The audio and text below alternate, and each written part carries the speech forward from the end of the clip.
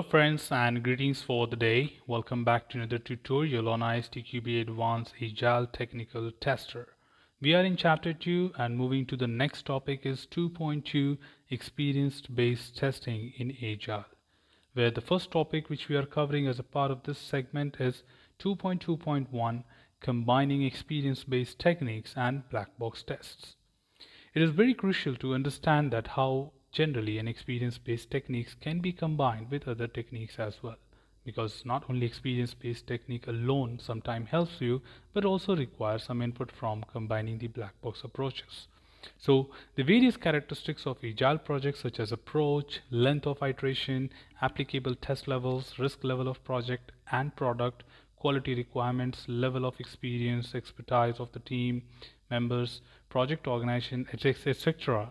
will influence the balance of automated test, exploratory test and manual black box testing in an agile project.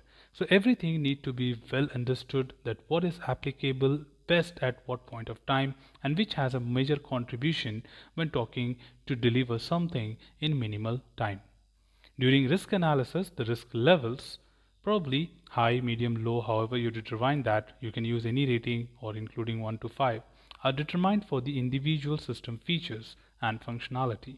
Following that, the next step is to find the right mix and balance of automated test, exploratory test and manual black box test for a specific risk level.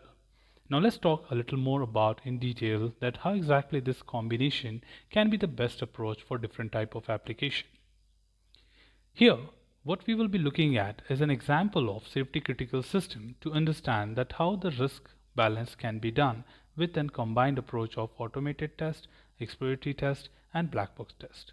So below is a table describing this idea. In this table, the risk levels are listed vertically and the 3 test approaches are on the top.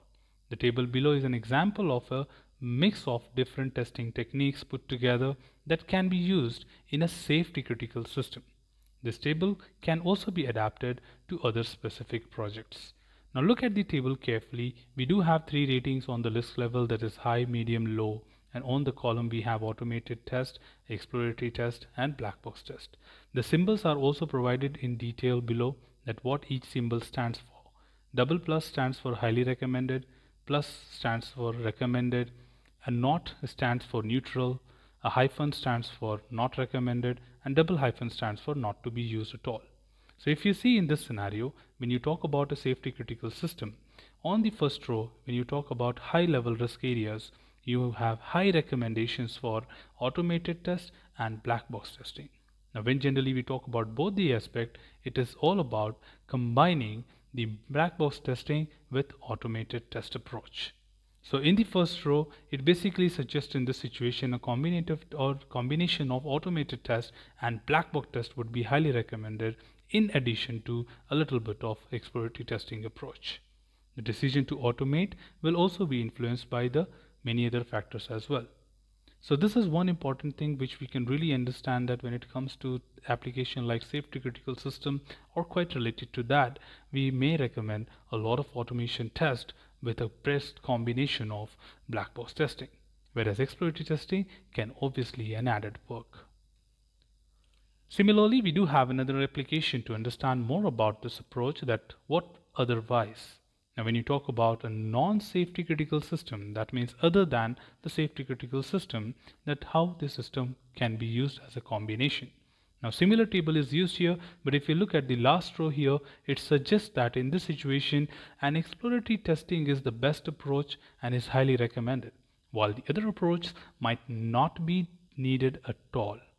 It need not to be used when you talk about non-safety system when it comes to agile applications or agile methodology.